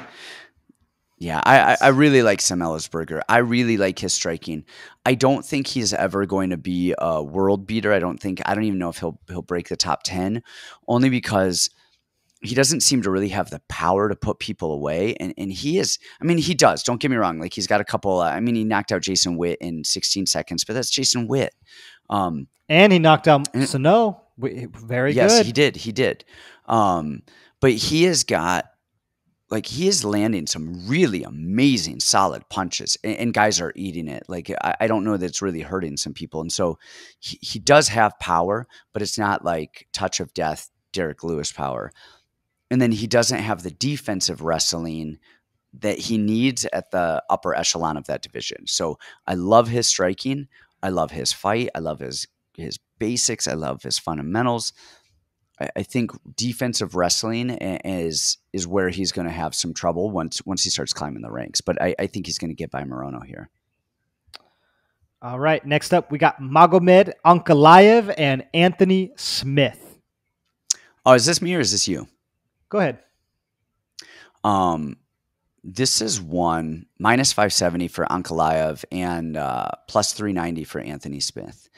And I feel like I'm pretty critical of Anthony Smith because he gets taken down. Don't do it. And he doesn't get back up. Like he just doesn't get back up. But he's a lot better than I criticize. He beat Ryan Spann. He beat Jimmy Crute. He beat Devin Clark. He lost to Ratchik and Glover Teixeira. He beat Alex Gustafsson. He beat Ozdemir, Shogun, Rashad. His only losses since 2018 are Thiago Santos, John Jones, Glover Teixeira, and Alexander Ratchik. And then on the other side of that, we have Ankalaev, who's 17-1, who got triangled by Paul Craig, actually. Beat Dalcha, beat Kuchalaba, beat Nikita Krylov, beat Ozdemir, and beat Thiago Santos. So I'm just going through that because these odds are just a little bit crazy to me. I know we love our Russians. I just think the odds themselves are a little crazy. Ankalaev, what I can't get, what worries me about Ankalaev is watching Paul Craig take him down. Before he triangled him, he shot in, Ankalaev kind of grabbed the neck, and Paul Craig just got a trip takedown that was so JV. I mean, we saw Paul Craig against Ozdemir the other night, who couldn't do anything. Man, and I like Ankalaev striking, but it's not. The thing that worries me about Ankalaev striking is the volume. I wish he had more volume, especially against Santos. And he got clipped by Santos. And he got sat down. Anthony Smith is a big, strong guy. He's a dog, man. He is a dog. I lean Ankalaev here. I don't think Anthony Smith is going to get the big upset. I don't want to bet it though, because not even at the price tag. I don't even care if Ankalaev was a dog or a Smith or what, or like really what it is. I just there's something about Ankalaev that I'm not sold on when he's fighting just a dog of a fighter. And I think Anthony Smith is one of those guys that can. And if Ankalaev was a wrestler, if Ankalaev was a guy who's going to shoot in and take people down and ratchet Anthony Smith, I would bet Ankalaev. He could be minus 10,000. I would bet him because Anthony Smith doesn't get back up. He gets taken down, and that is it. But man, Ankalaev he is a striking Russian, and he's got good striking. He's got a touch of death. But man, I worry about a brawl with him. I worry about seeing Paul Craig take him down. And for as much as I've been critical of Anthony Smith in the past, he legitimately has good jiu-jitsu. And if he drops Ankalaev and jumps on him and turns this into some sort of a jiu-jitsu match from on top, if Anthony Smith is on top of Ankalaev, that's a bad situation for Ankalaev. And I think I've seen crazier things happen. Like I said, I think Ankalaev gets the win, but man, I don't like this bet. I'm going to stay away from that one. Anthony Smith's been losing me so much money over the past. Like, he just is killing me. Out of everybody, he's probably the number one guy. I remember I always tell this story, like when I first started this, about a year ago, and I had built a nice little bankroll. I think I had like 10,000 in the account. I was so pumped. I went to Florida with UFC Shark, and I was like, all right, Jimmy Crute, that's my man. Jimmy Crute, that's my man. Put half my bankroll on Jimmy Crute, and then Anthony Smith leg kicked him, and until his leg didn't work anymore. So Anthony Smith has been the bane of my betting existence. Nice enough guy, everything like this. I think Ankalaev pieces him apart. I think he offensively wrestles. I mean, if he's got any semblance of brain cells, he front kicks him and then takes him down the second that he gets close. I think the read on Anthony Smith is still correct. I think he's got bad cardio. We've seen him get really, really tired in a lot of fights, and especially if he has to grapple and he doesn't get the submission, right? If he gets punched in the face over and over and over again, so finding a way to play this is tricky, because he is an ultra veteran. So is Ankalaev going to finish him in a 3-round fight?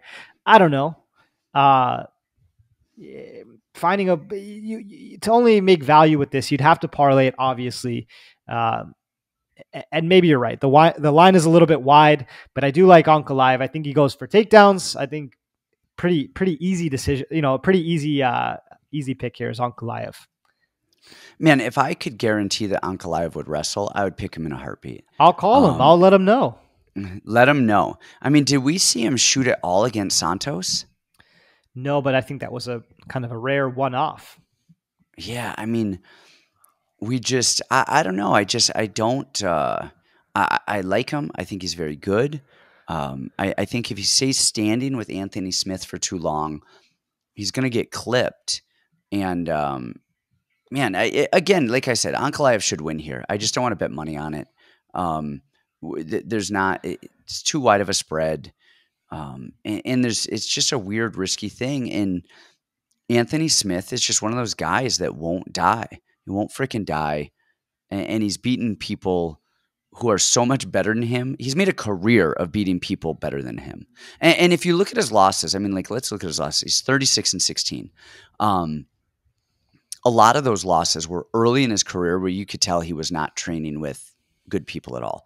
From 2010 down to when he started, he turned pro in 2008. Between 2008 and 2010, he has 6 losses. So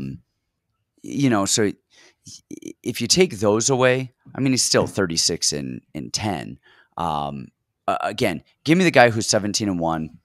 That's the play here. That's the DAG Russian 17-1 guy. We need to go out on our shields about this minus 560 favorite. We really need to make a case and tell people how smart we are.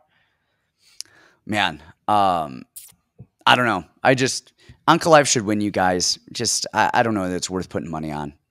So if you do put money on him, you have to put so much on to win.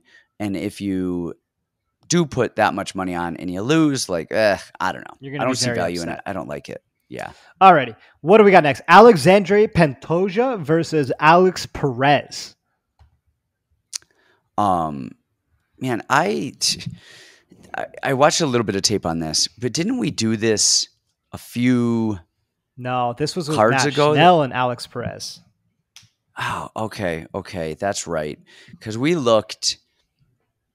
That's right. Because that was supposed to happen 2 or 3 times. A couple times. I just kept seeing that damn thing again and again and again and again. Man, I did not watch a lot of tape on this. I'll watch some more tape and throw my thoughts up on the Patreon, so you guys really have a solid read on this. I love me some Pantoja. You know, he's. Well, we need to give the disclaimer. We need to give the disclaimer. What's he's been that? Out to train. He's been out to train with us. Yeah, for like 4 days. Like, yeah, he's come and trained with us before. Oh my gosh! Disclaimer. Pantoja's a favorite here. I think he should be the favorite. I think Perez is good. I think he's tough. He has a really good low kick. He swings hard, covers up, shells up. Man, I just think Pantoja is just really freaking good. And the thing with this Pantoja fight is, I'm pulling up right now, Perez's record. He's got the leg kick win over Formiga. He's got a submission over Espinoza.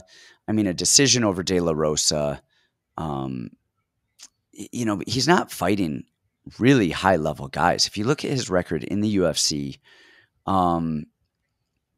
Kevin Gray, Carlos John D. Tomas, Eric Shelton, Jose Shorty Torres, who's not there anymore, lost to Benavides, Mark De La Torre, Jordan Espinoza, Jussier Formiga. And Formiga's a solid name. He lost to Figueiredo, lost to Benavides. I think he's coming up short against the top guys, and I look at Pantoja as one of those top guys. He can wrestle his ass off. His jiu-jitsu is phenomenal. His jiu-jitsu is really, really good. He can take a punch. He has good cardio. He's crowding people. His thing is he has a hard time. He had a hard time with Askarov, who could out-wrestle him. And Figueiredo, who's freaking Figueiredo. I like Pantoja here. I think he is. Honestly, I wouldn't be surprised to see him get the finish. Yeah, I'm with you. You know, we have a little personal history with Pantoja. Pantoja came to camp when I was really, really young in my career. I think I only had 3 amateur fights or whatever. And I got to work with Pantoja a lot. I've never hit somebody so hard in my entire life and then look at me and just, okay, that's what you got, and then just keep coming forward. And honestly, you watch his fights, that's how he fights. You can hit him with... Wait, sorry, I have to interrupt you. Sorry. He has the same I don't care about getting hit look on his face that oh my gosh, who's the Bellator? He just lost to Eblin.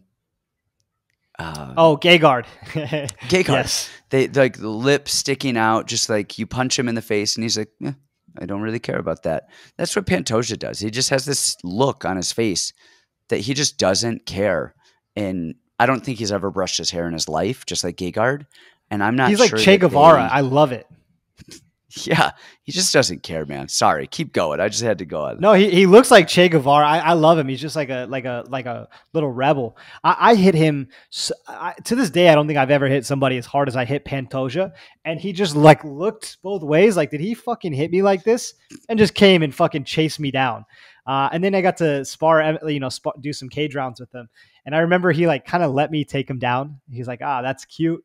And he armbarred me. And you know, we had rolled and trained together, and he knew I was high-level jiu-jitsu. I have only been armbarred by 2 people in, years, at least in no-gi or MMA, and one is you and one is Pantoja. I mean, Pantoja's jiu-jitsu is legitimately excellent.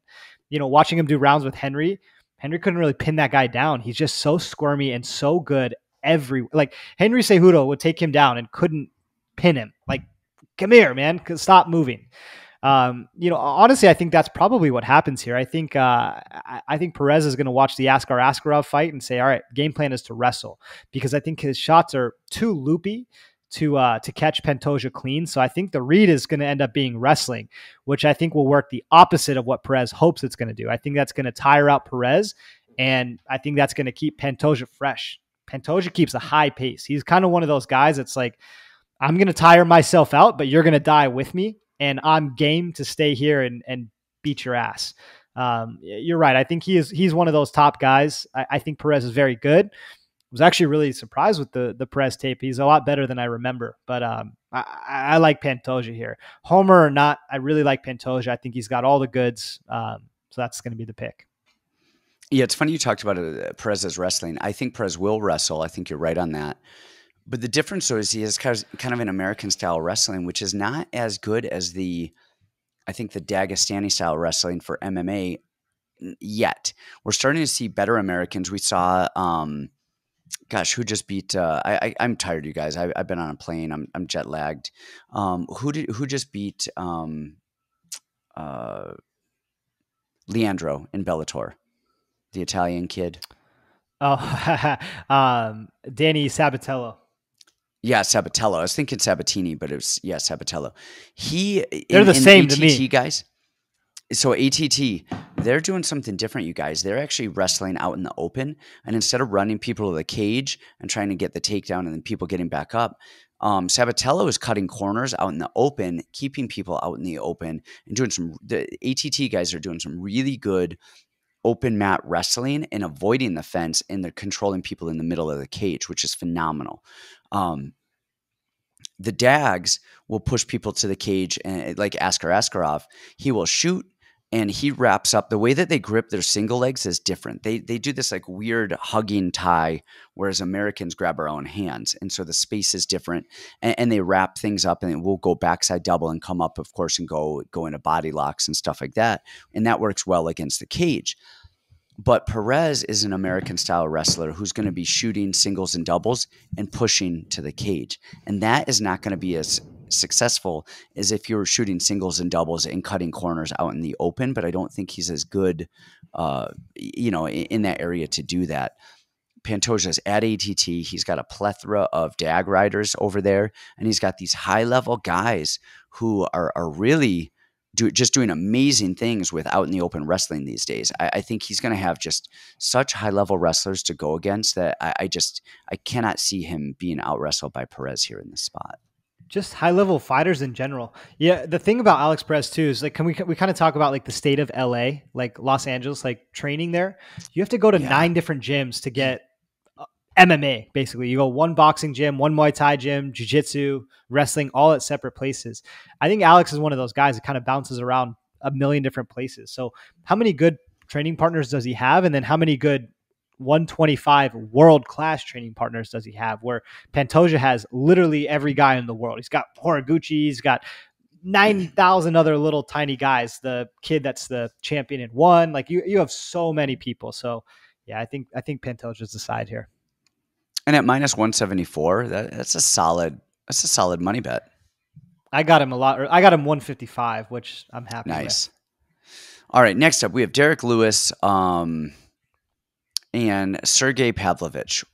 Tell me your thoughts on that. I really like this. Really like this fight, man. I can't believe Pav was opened up as such a huge dog. Like everyone has this like weird affliction for Derek Lewis, and I don't really understand it because he's not necessarily a minute winner. He loses every round of every fight until he doesn't. And Pavlovich is solid. Like people say he's so stiff, and you're right, he is stiff, but he's kind of fundamental. Like he moves forward, he throws a clean 1-2. He looks stiff as hell, but he's good defensive wrestler. He fights a style in which is not going to tire himself out. I mean, we've talked about this a lot. Like just the style in which Derek Lewis fights is not favorable for the judges. Back foot, backed up against the cage, defending, just trying not to get hit is not favorable for the judges. Now, if you think that Derek Lewis could come nuke Sergey Pavlovich, then you could play a great idea to play would be Pavlovich decision, finish, no bet. I think that's pretty safe, but I really like a Pavlovich money line. I think that he hits hard. He's big, he's strong, he's physical, good counter wrestling, good power in his hands, good fundamentals. I like Pavlovich a lot here. That's my pick, and I'm probably going to play him pretty decent. Man, if this was 2 years ago, I would go Derek Lewis easy. Pavlovich is not fast. He's not like a very fast heavyweight. He kind of stands there.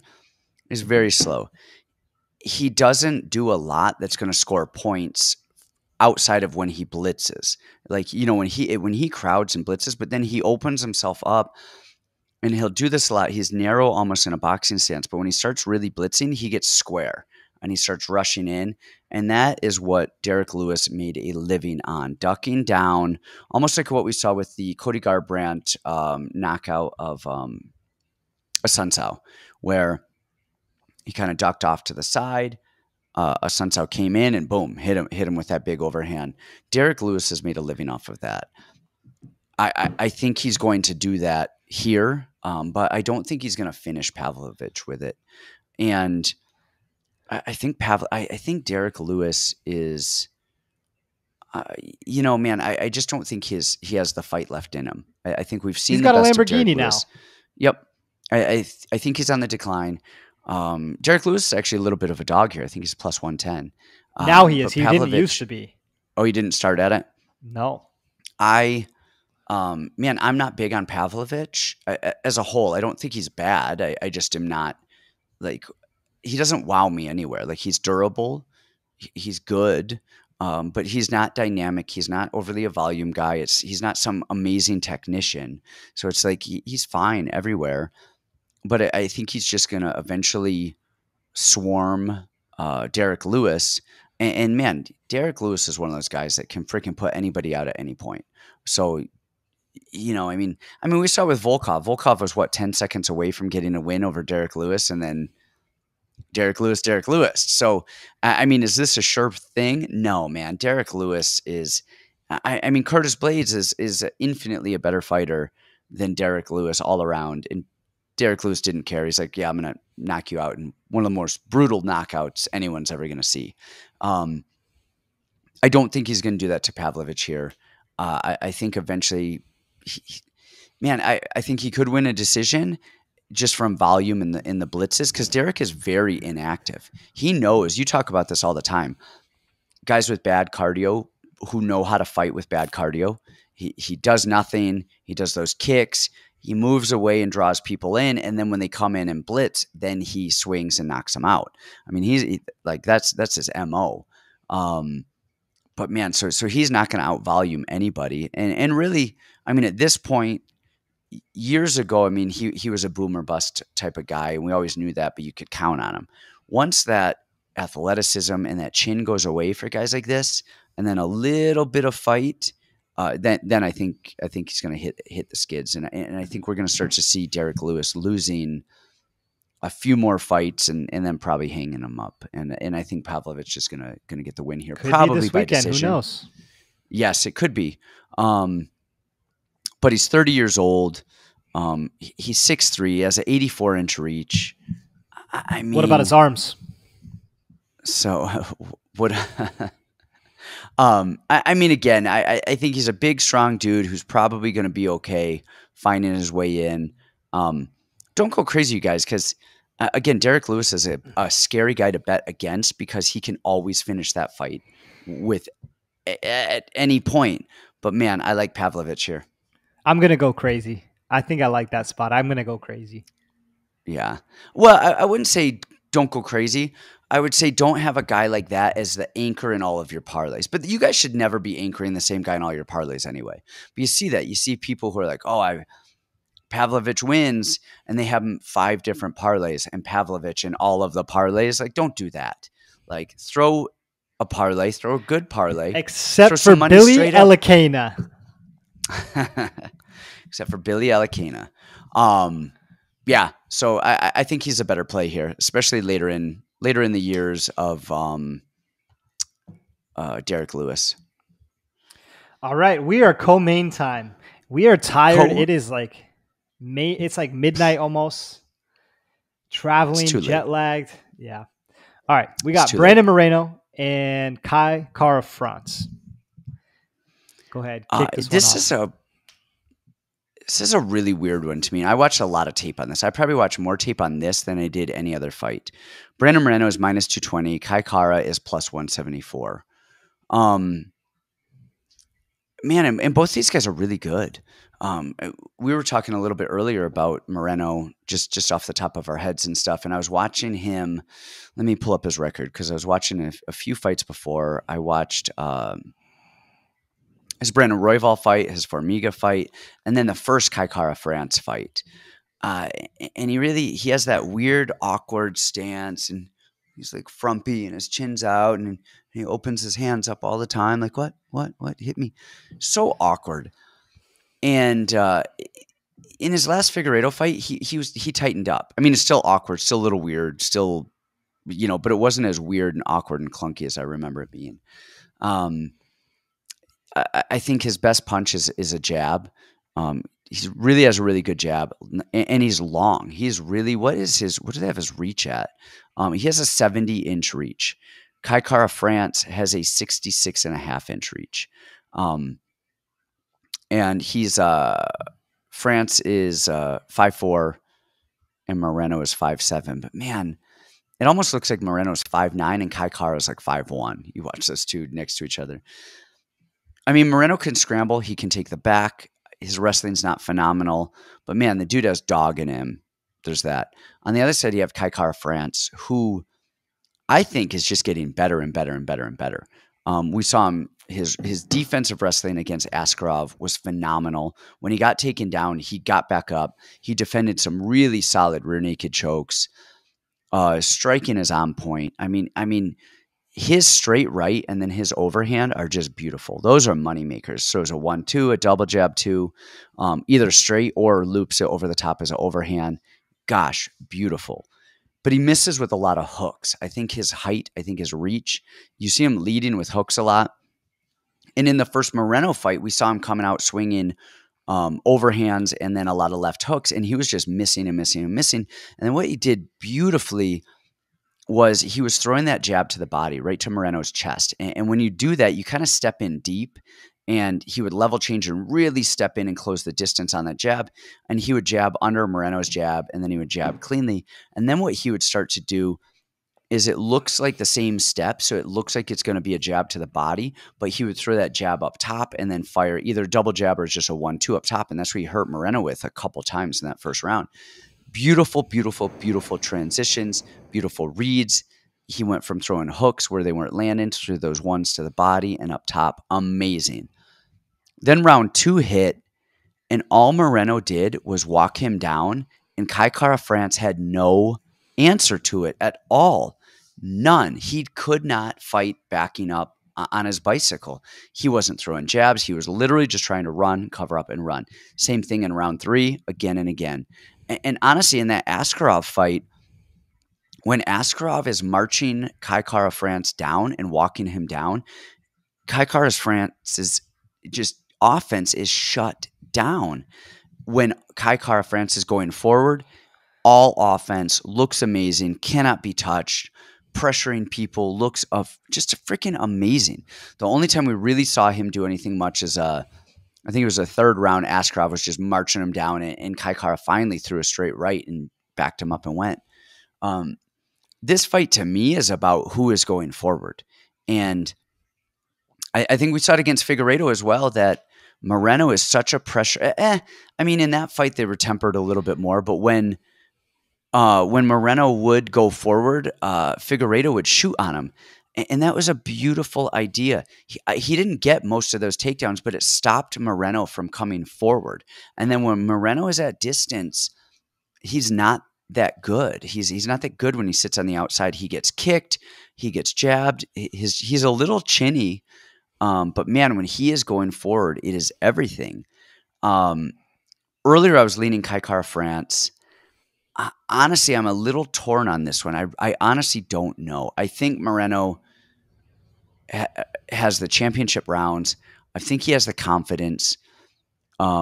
He's now with James Krause. He switched camps, which is going to help him with the attention, but it's going to hurt him in the 2 steps forward, 1 step back thing. And what I mean by that is anytime you're learning something new, you're not great at it yet. And so if you're trying all of these new techniques, but you're really not proficient at everything you're doing, you're not going to do them very well. And then you're not doing the techniques that you're used to doing. And so there's a little bit of that lag. And then once you get better at these new techniques and then you add them into your old techniques, then it's good. But there's a learning curve. And I'm curious to see if that happens here. But I do think that James Krause, I believe this is his first world championship camp. I think he is going to put a lot of time into Moreno. And, I think I'm leaning Moreno here. And a razor close thing. And earlier today, I was thinking Kai Kara France. I love his power. I love his defensive wrestling. I freaking love Kai Kara France. And I think Moreno is going to march him down, and that is going to give Kai Kara France too many problems. It's funny that you circled back to Moreno. Oh, sorry, one sec. My AirPods just started playing. Oh. I was like, round 2, what the hell are you talking about? It's funny that you circled back to Moreno because I came to the exact same place. So after watching the film and then thinking about Kai Kara and, okay, how would this fight play out and how have his previous fights played out? Okay, this is lined decently close. I mean, Moreno's a, minus 200 favorite and Kai Kara is a decent underdog, and he's been an underdog his last few fights. But this is a completely different style from what his last few fights have been. I mean, Askarov, I even said this the last time, and I had picked Askarov and played him huge. I took a big bath on that fight. I mean, it was horrible. But I said the one thing that concerns me is he throws nothing on the feet. He throws no volume. So in this day and age, right, when it's, damage over control, and he started defending takedowns well and just getting that, all right, here we go. It's easy for him to win a decision there and look great. And that's a good favorable matchup for him, just like you said, And let's see, fight before that, he fought Cody Garbrandt, which, extremely chinny as is. And then you put him at 25. So hard to take much from that one. Kai obviously looked great, knocked him out. Awesome. No problem. I would rate Brandon Moreno's chin way above a 125 Cody Garbrandt's chin. I mean, that's probably not a debate. Okay, Rogerio Bontorin, who had him in a lot of trouble before he finally just got put out, right? So the way that I look at this, the thing with Moreno too that was scaring me was I remember the Moreno of old, who was always pressing people, always game, always in your face. And then I remember, being there watching him fight Figueiredo, and he's not, he was on the outside. He was, standing there and looking super unimpressive and low volume. And he didn't understand how to engage and how to get there. But then all things considered, he's standing across the cage from Davison Figueiredo, who hits like a freaking Mack truck, who's ultra athletic in every category and can take him down anytime he wants to. That's a tough task. And it's hard to press forward on that, right? I mean, just the things that Figueiredo was doing was throwing his head into such a whirlwind. It is like he's still trying to figure out the puzzle while having the dog in him at the same time. But watching the first fight, I mean, yeah, you're right. Round 1, he lost on 2 judges' scorecards. On the third, he won. But as soon as he started big brothering him, he was just big brother. He was just smacking him and check hooking him, throwing the jab, the straight, hitting him with pretty much whatever he wanted. And one thing I noticed with Kai Kara is when he is on that back foot and he's throwing, his punches are so loopy and almost predictable, right? It's one big blitz at a time. I think Moreno his punches were so much tighter and so much cleaner than Kai's. He just flows a little bit better, kind of like the Mexican boxing. So I think in this fight, we're going to see the Moreno of old, when he doesn't have Davison Figueiredo standing across from him. And I think the result is going to be the same. I like Moreno here. I think he does have the grappling upside if he needs it. But even if he's just going to stand and strike, I like him to be in Kai's face, chasing him down, peppering him up. I think this is a great spot for Moreno. Yeah, and going on what you said about the Figueiredo thing is Figueiredo fought him strangely too, where he wasn't engaging and Figueiredo was keeping the distance and then throwing that calf kick. And so he didn't know how to, like you said, he didn't know how do you engage that? Like that's a weird thing to engage. And the other thing here is we've seen that Moreno can go 5 rounds and it's just he has confidence. He has confidence. Split decision loss to Figueiredo. And, Kai Kara is, I wouldn't say he has cardio issues, but he's not like some amazing cardio crazy guy. I worry about the fourth and the fifth round with Kai Kara. And really, like you said, it's on the back foot. When he's on the back foot, he's throwing looping punches, which come up short. When This he's is a going 5-round forward, fight. yes. Oh, wow. Okay, I really like Moreno then. Yeah. I mean, Moreno has the experience. He knows what to do. Now, man, Kai Kara is tough. He could, if Kai Kara is moving forward, then Kai Kara can win this. I think Kai Kara will win this. And if Moreno is moving forward and Kai Kara is shooting and countering back, Kai Kara can win this. We just haven't seen Kai Kara be pressured and do those things. So what makes us think that he's going to do it now? Yeah, I think Moreno wins this, and I think he's the interim champ. And then I think we see Figueiredo Moreno 87, and or Pantoja and Moreno 3. Yeah, that could happen as well. That could happen. Because okay, first of all, Davidson's fat as hell. I mean, that dude's got to weigh 125 kilos, not even pounds. He's probably 125 kilos now. He is thickest in Figueiredo, you know. Yeah, I don't know what they're doing with him, but man, I think it's a good spot. I think it's a good spot here. I think it's a good spot for Moreno. All right, main event time. Julianna Peña, Amanda Nunes. What are we thinking on this one? I have no idea. I mean, like I didn't watch tape on this. Like I said, I've been traveling. I gave Julianna Peña absolutely zero shot to beat Amanda Nunes prior. Like I was like, this is Nunes, whatever. And every time I do that, I think every time the whole world discounts people like that, they end up getting that upset. You know, I'm going to post more on the Patreon on this because this one and then that Pantoja one. I think there was one other one I wanted to really look at. I mean, you know, Amanda Nunes really is that freaking good. Her wrestling is really that good. Off the top of my head, I'm thinking Peña just caught her slipping. I don't know that we're going to see that again.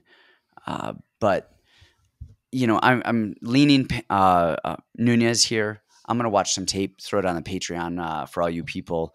But really, I didn't watch tape on this, and I don't want to give you guys a false sense of BS and make it sound like I know what I'm talking about. And in reality, I have no idea what I'm talking about. Okay, well, this is another women's MMA fight, so I'm going to make a pick, and if it wins, you should have listened to me, and if it loses, no, I'm just kidding. I didn't do a lot of tape on this one either, but last time these two fought, I had my little bad dream. I had a $15,000 parlay that needed to be capped off by Amanda Nunes. I was feeling pretty nice. I put in a $700 hedge on Julianna Peña, and I had said it in the chat all week. I was like, guys, I don't know why I feel like, you know, Peña could win this. Like, cardio, gases her out. You know, Peña sticks around. She doesn't die. Like, she has horrible striking, horrible everything. But I weirdly think she can win this fight. I think you'd be remiss not to take you know, decent odds on Amanda Nunes, who is the better fighter, has a history of championship, you know, experience. And she maybe has a chip on her shoulder. I mean, how embarrassing is that last fight to get choked out by Julianna Peña and you talking all this trash and it's so easy, so easy, so easy. She has had no competition for years and years and years. She, you know, everyone's like, she's just fighting for the paycheck. She just keeps getting paid by whooping these girls in one round. Well, now she has something to fight for. Now it's a little bit different. You know, it's silk sheets, but she's like, hey, this is my legacy on the line, not so much money. I'm sure she's good. She's probably set for the rest of her life. So, I think we'd be remiss not to take Amanda Nunes at a -200 number. I mean, we haven't seen that in years, and we probably won't see that again for a long time, you know, if she wins here. So I'm going to go Amanda Nunes. Again, if that wins, I'm the smartest human being on the planet. And if it loses, you guys should always, you know, fade my my women's MMA picks. I love it. You know, you're saying the same thing. Like, when's the last time we saw a -2 in front of Amanda Nunes with 3 numbers, not 4? Usually it's -2,000. Yeah. And I think you're probably right. Like, man, minus 275. We're never going to see odds like that again on Nunes. I like it. I like Nunes. Again, I got to watch tape. If what I'm thinking is happening will happen, minus 275 for the man in Nunes, it's probably not a bad go of things. Man, now you guys, we've got a lot coming up because Contender is back. So if you guys want, I mean, that's pretty much the end of this show. But man, if you guys really want to do some things, sign up for the Patreon and the Discord. You killed it on Contender today, and you made some good money. I mean, it was week 1, and the fights will be rolling out. So you guys check out the Patreon, check out the Discord. You made a shitload of money this week. I'm sad because I was in England and made nothing. Well, I opened up a new DK account and I put in $5,000.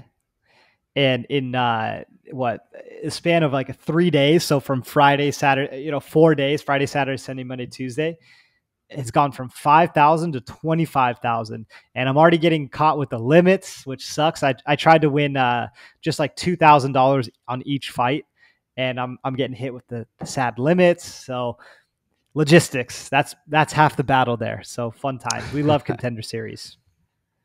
Oh man, well, you guys, like I said, check out our Patreon, check out our Discord, grab my memoir. It's in the show notes.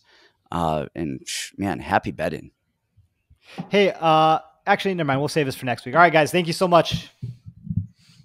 See you guys.